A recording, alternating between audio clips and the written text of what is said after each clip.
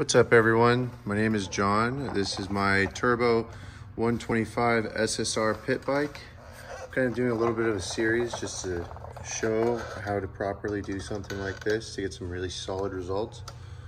In my last video, I was showing you how to do the oil feed, which is right here. Now I finished up the drain, which I used a couple -6 AN fittings that we use for like hot rods or boats or whatnot. So my next part of this is the biggest part, to be honest, how I'm getting fuel inside the motor. I'm doing a blow-through setup. I'm mounting the carburetor directly on the turbo. So this is the factory carburetors that came with this motorcycle. This flange is smaller. That flange, it's also cocked a different way, so the actual carburetor would sit like this. I'm looking to get it to sit up and down, which is the correct way. So I'm not going to be using this one anymore, also because it's too small. You want to get something that is a 26mm carburetor. So this is what I'll be using. It's a 26mm. I got it off of Amazon. I think it's a knockoff of some really nice company.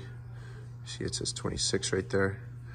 One of the benefits of having a carburetor of this design is that it has kind of like a tube flange. So all you really need is a piece of, I use radiator hose and hose clamps, and you can clock this 360 degrees. You can go anywhere you want.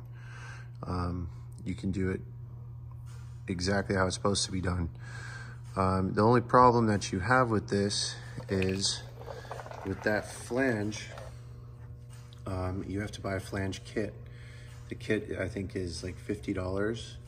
It comes with the drain flange for this turbo. It comes with this flange, even though I just bolted this directly to the actual intake elbow. It comes with the dump flange back here, where you make your dump pipe for the exhaust coming out of the turbo, and then some block off plates. So I took the flange from this and I put it right here. I welded a piece of 120 wall 1.25" tubing.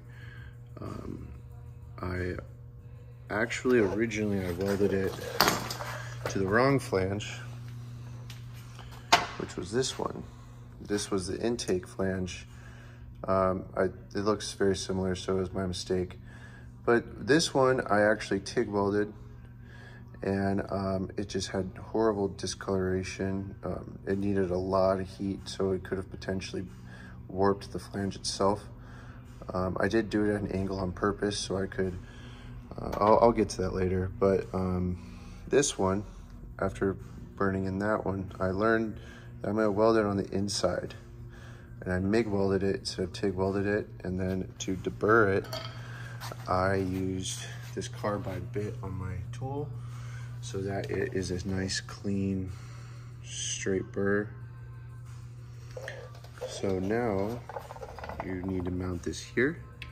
You see how the tube kind of comes out at an angle? That's purposely done because I want the carburetor to come away from the front tire, because once it starts hanging, it's kind of a big piece.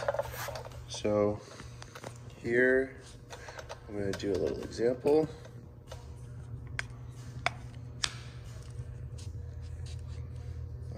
Do something like this.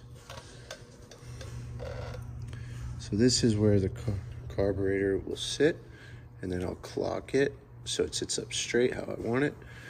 And that's how it's going to be. Some customization, very minor welding. I own a shop where we do a lot of these cars, so I have all different types of metal tools, presses, brakes, so this isn't a project for someone that, you could do it in a garage. It's definitely doable, but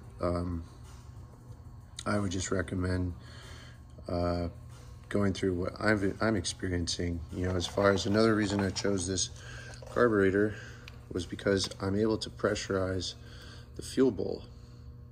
And I took this from another video where I take my, normally you could put a boost gauge here, but this is a great vacuum source. So I'm gonna put a T in here to tee it off to whichever side I choose. And then you also pressurize the gas tank up here with the cap.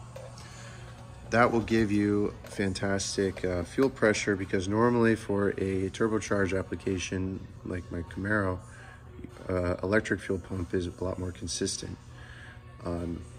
Obviously you can't really run an electric fuel pump. I mean, you can, but it'd just be kind of a pain in the ass. So this is my solution. If you have any questions, just get at me. This thing's gonna be sick. Thanks.